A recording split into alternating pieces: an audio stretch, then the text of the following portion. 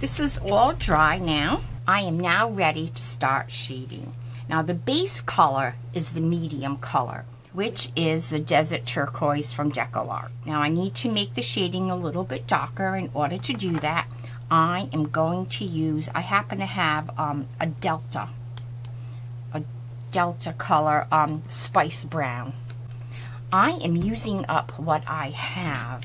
Now remember, it is dark into light. In this case, the blue, I think, is the light.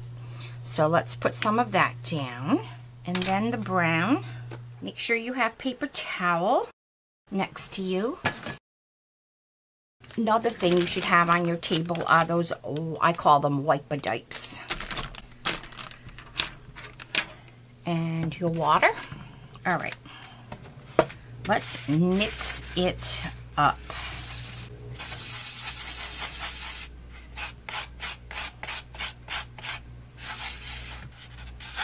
That really came out like a green.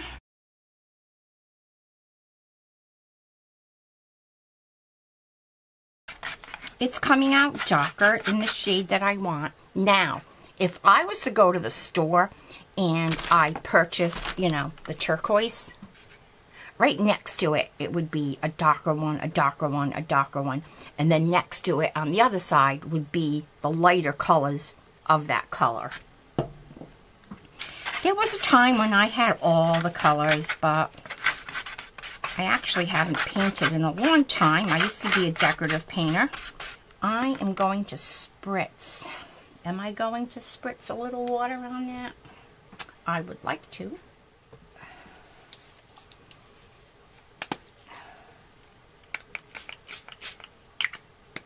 A spritzer bottle with water is another good supply to have.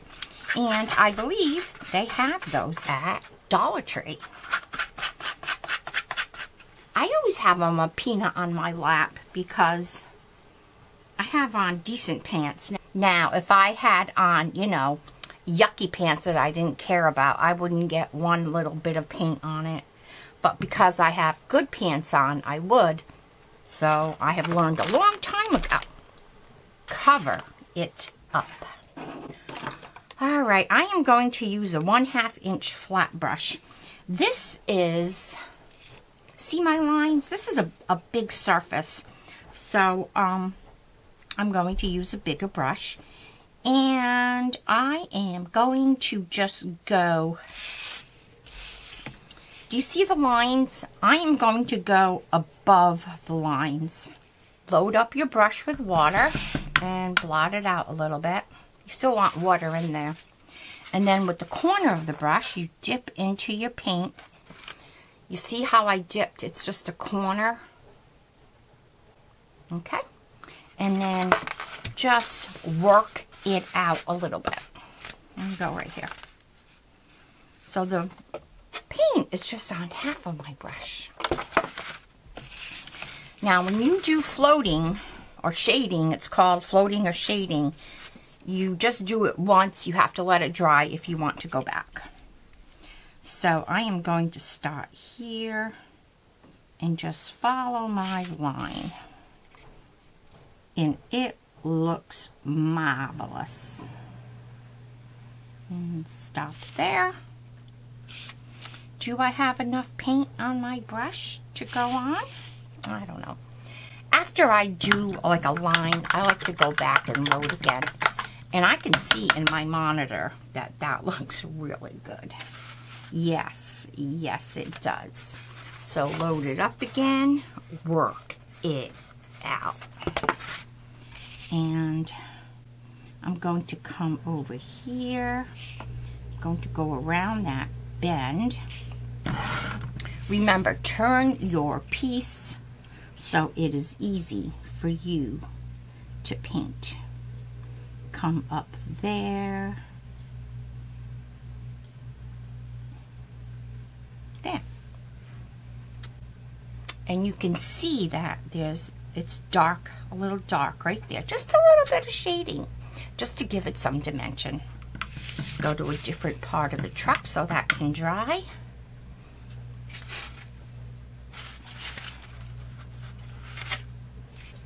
And I am doing it on, whoops, yep, right there, okay. Well, that was a long way to get there, okay. And lay it down and follow that line and lift. Perfect. Load it, work it out, and come over there.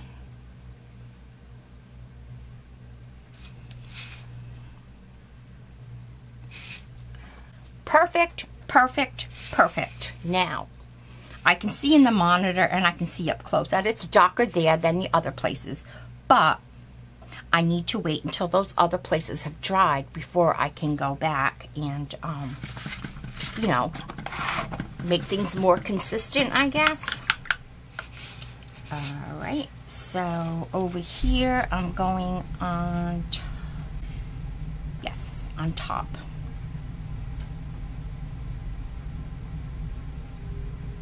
It's easier to drag towards you also.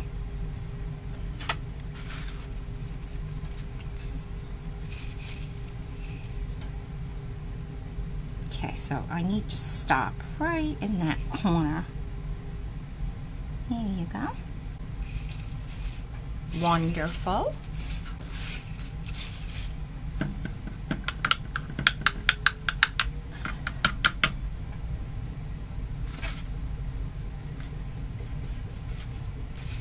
Now I need to go around the door.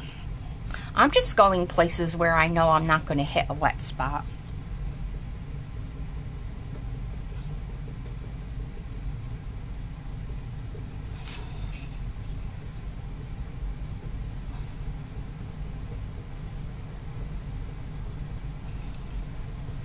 Now these are the basics of shade painting, I guess you would call it.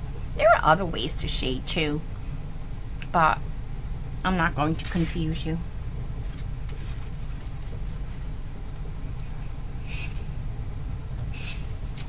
Alright, so I'm coming around the corner.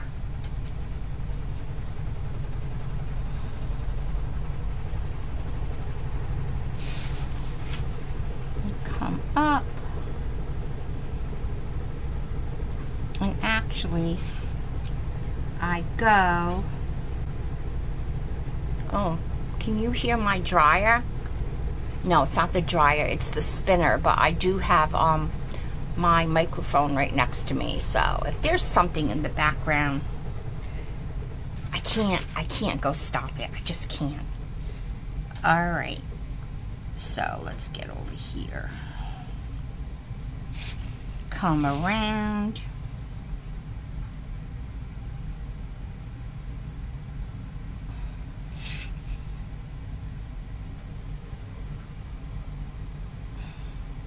Now, because I only have paint on half the brush, some of the brush went over here because I can see that it's wet, but there's no color there because there's no paint there.